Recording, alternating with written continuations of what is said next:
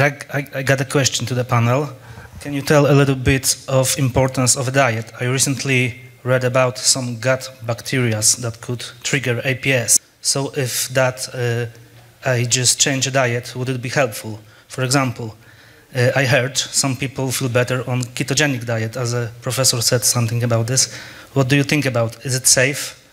Could it be the answer to the joint pain, fatigue, or brain fog? Thank you. I'll tell you a bit about that research you mentioned, and I think other people know more about diet. The paper you mentioned about a gut bacteria which could cause... I know about this because there's a newspaper called The Mail on Sunday, and people will be familiar with it. And APS Support UK asked me to talk to them about this very thing. And I'm not a big fan of The Mail on Sunday, let's face it, but I talked to them. And so the paper itself was very, very careful not to say that these bacteria cause APS. It was a paper which was in mice, and the mice had been given huge, enormous quantities of these bacteria, much more than you could ever eat in a diet. And what they said, there was some link between some structure on the bacteria of the mice and beta-2-glycoprotein 1, so they can make antibodies. The mice didn't get specific APS. So there's nothing in human beings about it. And the reason I got involved was that the Mail on Sunday wanted to run something saying, don't eat probiotics, you might get APS. And I said, no, that is not what this paper says, please don't do that. And they didn't, to give them credit. So you don't have to worry about that. As for the issue of diet, I'm going to hand over to other people because I don't really know much about this.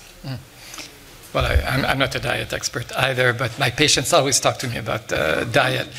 You also have to be aware that there is trends, even in research and in medicine, and the microbiome is a big trend. So bacteria, the 3 trillion bacteria that we have, all of us, into our gut, are having an impact. So a similar paper this summer about lupus and bacteria, and there's all of these people that go on a limb and then they have colonic transplants and the stool transplants.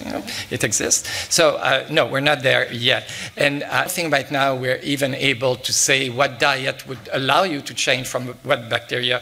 And it's a balance of bacteria. And most of those bacteria, we don't even know about them. So it's really premature to bring it into clinical practice. We mean to say it's not an interesting topic for research, and maybe in the future we will find more about how diet or bacteria can influence us. That being said, just very broad principle, in Canada we still recommend just the regular food guides. If there are people that really, really want to invest into complementary medicine, not alternative, but complementary medicine. Sometimes the omega-3s may have a benefit on vascular tree, but if you are on anticoagulation, if you take a very large, they could actually affect your bleeding. So you have to be careful and you have to know what you're getting into. So, and there's no diet at this point that should be recommended with APS, at least in my Can I ask Catherine, because I think you have some knowledge of this. Yeah, I mean, I've looked into a lot of diet and warfarin, but I've also looked into the gut as well. And I'm a big believer now. I used to have real bad indigestion and found that because the more medication I was taking after being diagnosed, it was starting to have an effect on my stomach as well. So I was starting to take omeprazole and all these other things. So I thought I'd kind of do a bit myself to try and help. So I got into kefir. And I actually grow my own kefir. So I've got milk kefir and I've got water kefir. And I swear by it, we guzzle it every day.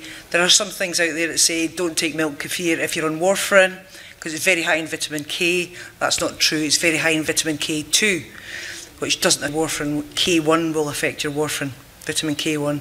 But yeah, I don't take any sort of omeprazole or anything like that anymore. And I manage my warfarin sort of steadily now, so I stick to my kefir and love it. Sorry, what is that? Kefir is I can't say it's probiotic because you're not allowed to say that now, are you? It survives through the gut wall. It survives through the stomach to get to the gut wall and help. Is it something you buy or something you grow in your garden? Yeah, you grow. It's like a yeast product. Yeah. It's in the milk. It's in the milks. It's a yogurts and milk section.